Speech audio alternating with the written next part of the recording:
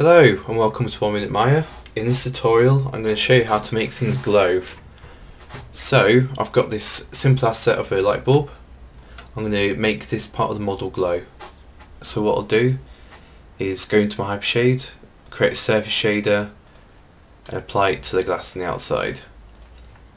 Click on your model, change the out colour of the surface shader to something like yellow, up the saturation and the vibrance.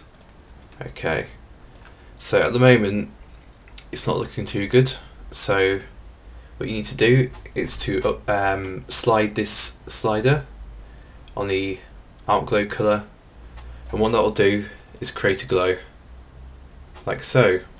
As you can see, the object's taken on the colour of the glow colour, so what you should do is compensate for that and maybe put a slight tinge of yellow like so, and there we go, that's looking a bit better.